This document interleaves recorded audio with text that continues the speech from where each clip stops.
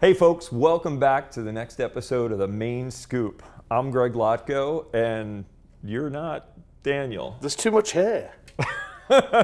Well, I won't go into that comment, but unfortunately Daniel couldn't join us today, but we have with us Stephen Dickens from Futurum as well. Stephen, why don't you tell us a bit about yourself? Yeah, Greg, thanks.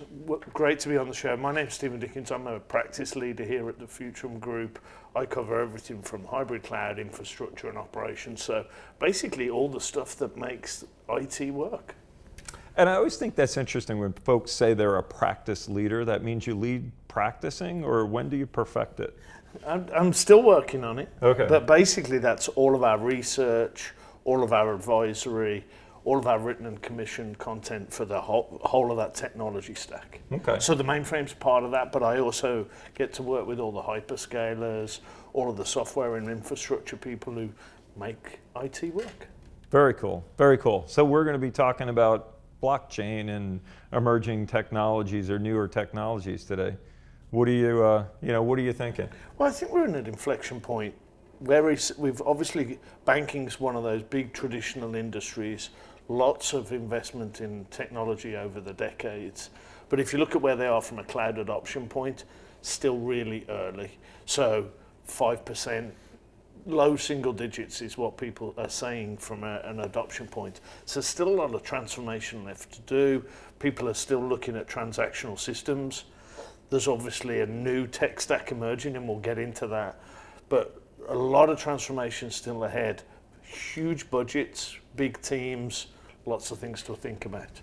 So huge budgets, I mean, that doesn't mean limitless. I mean, it certainly doesn't mean limitless. Folks have to make sure that they keep the bank running, that they're doing what they need to allow us to make our deposits, withdrawals, do our mortgages, all that kind of stuff. But so it's really innovation while you're keeping it going, right? It's rebuilding the train while it's on the tracks. Exactly. So these guys are faced, I think, with a really different challenge around you've got to transform the bank while making sure the bank stays running. Mm-hmm. Massively regulated industry. Not allowed to lose money. Yeah, not allowed to lose. Well, at least not allowed to lose our money. Well, that's the key thing. So security's top of mind for these guys, operational resilience. How do they keep the bank running whilst transforming at the same time? So it's almost doing a heart and lung transplant on the marathon runner whilst they're running the race. It's kind of the analogy that I use. I think I like the train analogy better. The rest of it gets a little painful, but we have an expert joining us today. Why don't you introduce Clare to our audience? So I've known Clare for years from our time at a previous company that shall not be named, Clare Aldegren from EY. Thank you. Welcome to the show. Thank you very Nice much. to have you. So tell us a little bit about your role and what you do for EY. So my role at EY, I'm the global head of blockchain operations and sales enablement. At EY, we've been on the journey for a good 8 years now, and we're building products on public Ethereum. We choose to focus on Ethereum, but we're building public blockchain solutions. So we were just talking a little bit there in the intro about where the industry's going, how banking's starting to adopt distributed ledger technology as a foundational layer. What are you seeing? What's the type of trends that are coming through? I think I view it as slightly differently. First of all, you have to take a step back. With any emerging technology, you've got to take a step back and say, why the technology? What's distinct about it? Blockchain's very distinct in that it's got its very unique characteristic of being a distributed ledger with a very distinct flavor, and that provides you with trust, transparency, immutability. And it's for the use cases where that's uniquely required, is what I would say. So I like the way you started that and the way you ended it, your book ended it. You said first you got to ask why the technology and for its use cases. So it's not blockchain everywhere for everything. Where's the real value in banking? I think I see there's two different ones. The very obvious one is the first use case that everybody knows. When they think of blockchain, they think of cryptocurrency. And it's very mature. It's been around for a long time now. I don't think there's a dispute to that. I think it's a worthy use case. The use case would be translated today. The correct way to think about it is digital assets. what does that look like for any bank? So that for me is a expansion of existing portfolio offerings. It's an expansion of products, it's an expansion of services, and that's what it means for the banks. Then there's a use case for blockchain technology, which would be very similar for the banks as it is for any other enterprise that's out there. And this is really at that intersection of where enterprises, how they transact and interact. And that's looking more at what's the opportunity of a programmable smart contract and what you can do with that, be that, in the digital assets world, that could be syndicated loans. But in an enterprise level, it can be using contracts, managing large managed contracts between enterprises on an immutable ledger so that you have one version of it between parties. Has it lived up to the hype? I mean, I feel like 5 years ago, maybe 6 years ago, probably even a little longer now, it was like, wow, blockchain is going to take over the financial industry. This is how everybody's going to do it. Obviously, cryptocurrency was a big use case, but there's going to be a big push into the traditional brick and mortar banks as they go online and everything. But is it just that I'm not hearing about it as much and the technology is underneath, or has it kind of sputtered, and if so, why? I think I go back to the use case a little bit, and what I would say is that, first of all, it's very early on, and we all know the Gartner hype cycle, and that you can look for the exact same story if you look at cloud, the early stages of cloud. Oh, I agree. And you can look for the exact same story. Where we are with AI right now. Today we're talking about AI. We talked about this across a lot of technologies, it's a big hype, it's going to replace everything, and this stuff takes time. But what I will say to you is, a fairly recent survey that we've done with banks out there to give you a flavor of, so how big is it when we think about digital assets, right? Bearing in mind that one of the biggest obstacles for a bank isn't the technical obstacle. The biggest obstacle is, well, how do we integrate it into our portfolio? How do we integrate these offerings into our existing regulation compliance frameworks, into our risk management protocols? And there's been a huge amount of uncertainty out there that's been building, over time, that's made it really difficult, especially if you're a global bank, to make your choices. Here in the US, we've only just seen the first Bitcoin ETF approval coming in January. So we're really early in this process.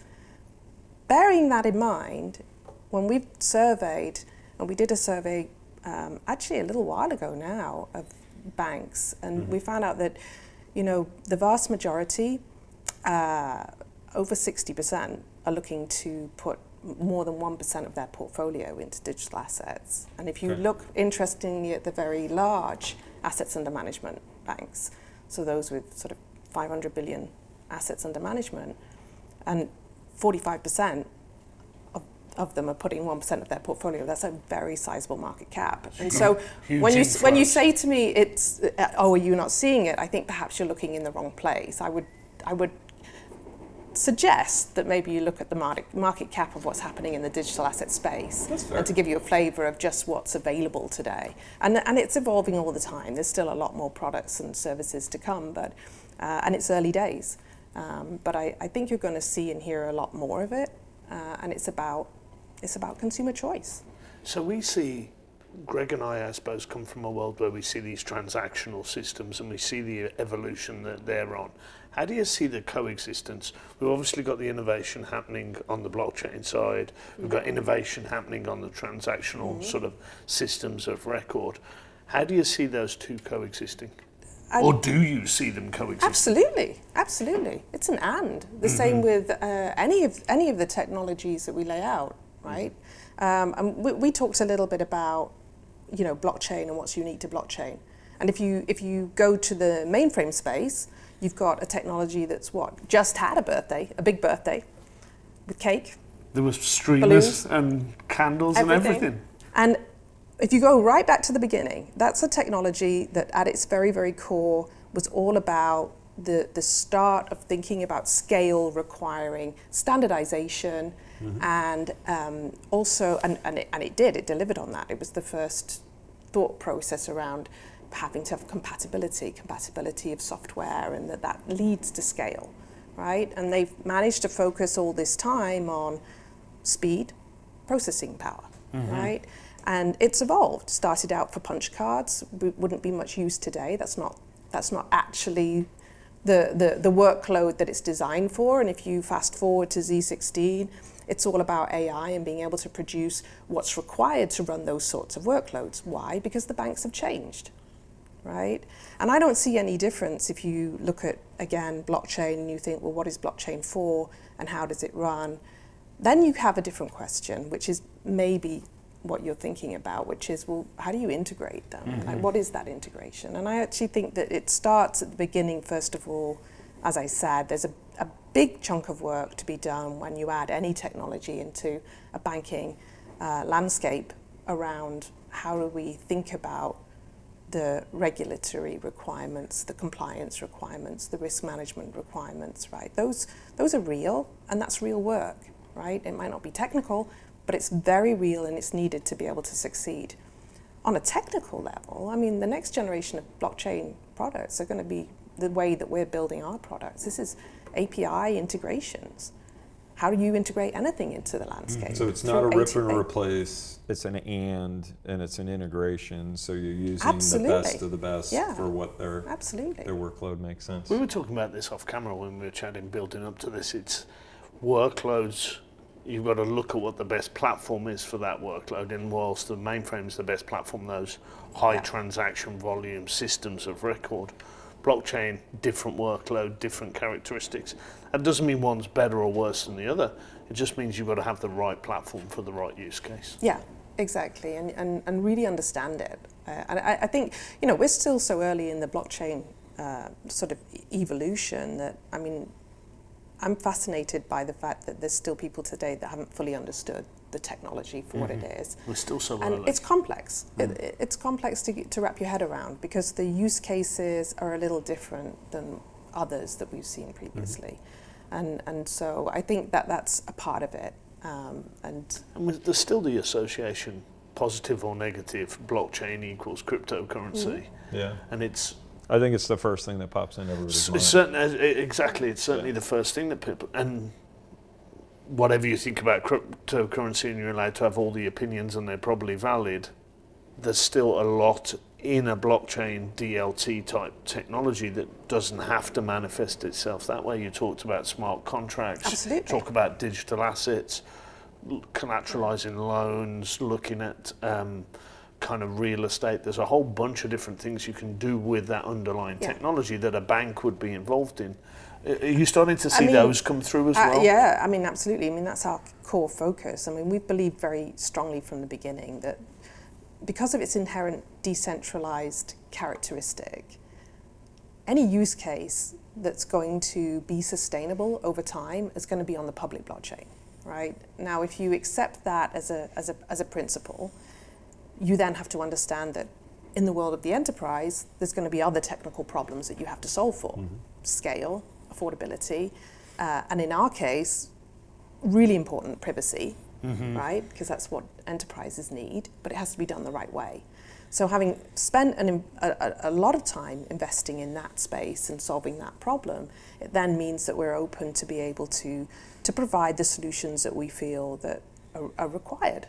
And they're additive because they're solutions that are not being solved today. You know, I'm going to give away my age now, but years ago when I was starting out and we had the whole ERP wave, all of that transformation was happening on the inside of an enterprise, right? And a lot of work was done to standardize the data, to have there was all those conversations about, you know, one moment of truth within all that work was within the enterprise and still is today.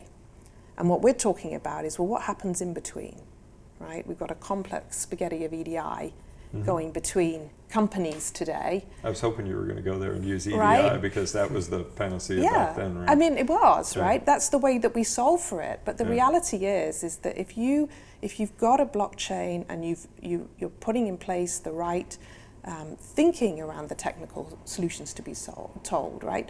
The place to put a well-earned contract that you've spent months and months negotiating when you want to manage to that contract, it should be on the blockchain where you can see that the terms that you need to have under privacy are under privacy, but you're managing to one version of it, and there is really truly one contract that you share as one party or more, right?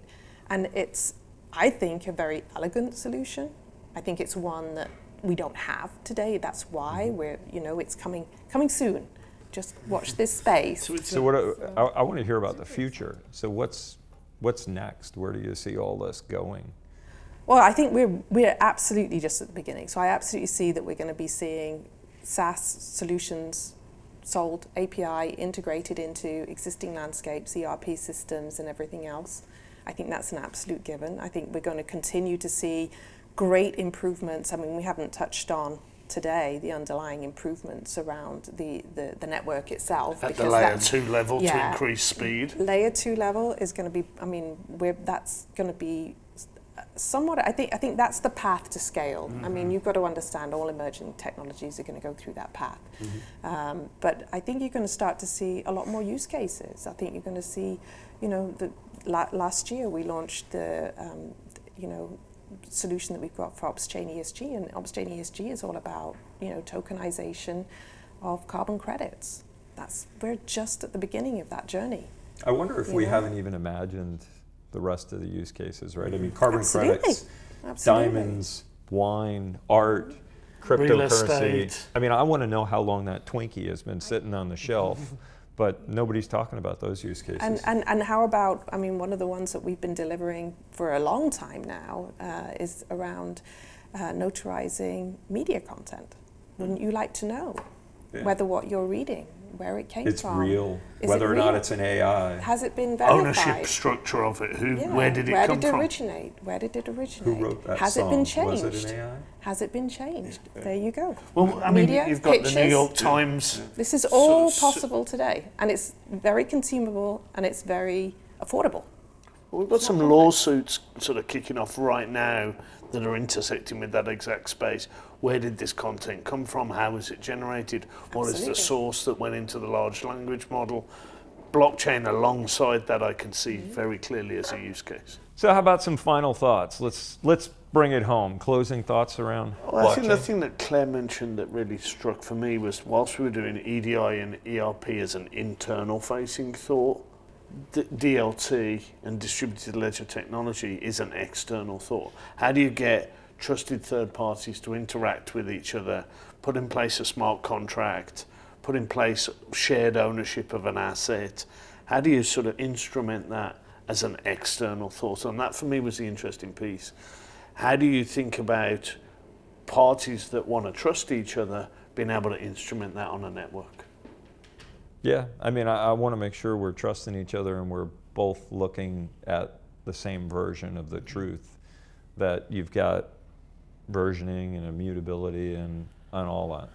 Exactly. Yeah. And thoughts for you? And I mean, I would just say yes, and just remember it's never just about the technology. It's not blockchain for blockchain's sake. It's because the value that we're going to get out of doing that is going to save us time, and it's going to save us energy, and it's going to reduce leakages and disputes and all of that. All so the downstream there really costs. has to be a business value to it, and it doesn't matter. And I think that applies. It doesn't matter which technology it is you're looking at, whether you're looking at upgrades, whether you're looking at emerging tech, whether you're doing something innovative. You've got to get to the core of why are you doing it and what's the value I'm going to get out of it. And, Couldn't agree more. And then it's going to scale. Here, it is never technology for technology's sake. It is always about what value you're driving to your business or to your customers. Well, thanks, Clare, for joining us. It was a pleasure having you on as a guest. And You're Stephen, welcome. thank you for covering for Daniel. Stepping in. You did a good job. Thank you, sir. Another main scoop in the can. Thank you all for joining us. Click on the link below to subscribe, and we'll see you next time on the Main Scoop.